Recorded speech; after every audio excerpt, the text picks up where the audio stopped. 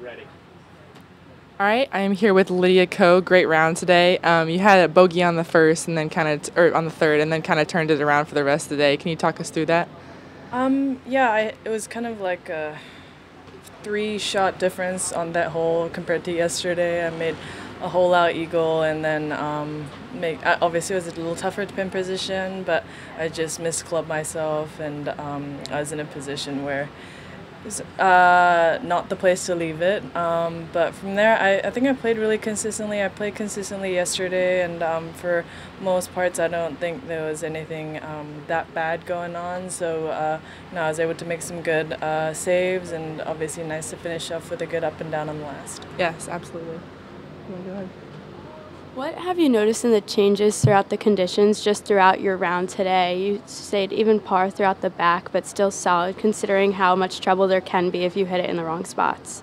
Yeah, playing in the morning, obviously when we first teed off there was no wind. The flags were like barely moving, but as the day progressed, the wind started picking up, and yesterday it only was meant to be like 8 miles an hour, but I think it gusted up a lot stronger, and I think with this place there's no real trees or anything to block the wind when it starts coming in. I think the wind does play a factor the later on as the day goes on.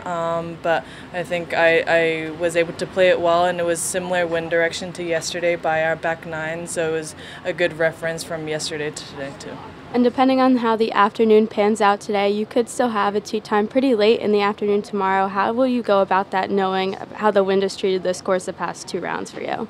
Yeah, you just play with what you get. Obviously playing late is always a good thing. Yes, playing in the morning, might be a little calmer, but you just have to play with the tee time that you get. And I'd rather tougher late tee times than easier 7 o'clock tee times. Yeah. When Minchie comes out of the blocks flying like that, I mean, do you sit there and go, I better really pick up my game, or does that inspire you to play any more? I think we're all just focusing on our own games. She putted.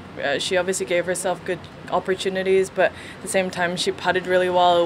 None of them were real tap-ins for birdies. So I think her ball striking was solid, her putting was solid. So I'm just trying to focus on my game, and there's still so much golf to be played, and half the afternoon field has just teed off or still have yet to tee off. So I think sometimes you get caught up about what the other person's doing, but you just gotta do a good job of you and see where that puts you at the end of the day.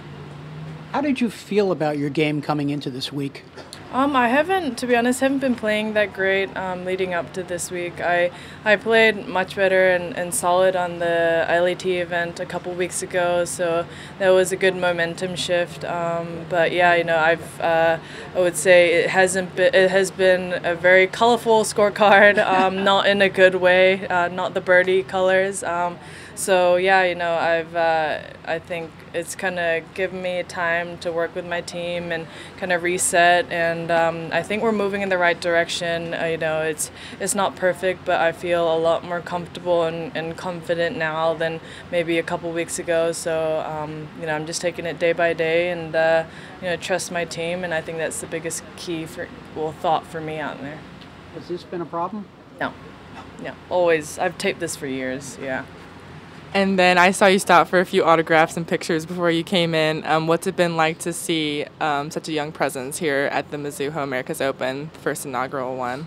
Yeah, it's always nice to see juniors here. Obviously, this is a little different with the AJGA girls out here. So I think the whole atmosphere and the build-up that Mizuho and XL have done have been great. Hopefully, with our location and hopefully nice weather, we have a lot of people coming out and watching us over the weekend. And the more the merrier when it comes to spectators. Yes. Thank you very much.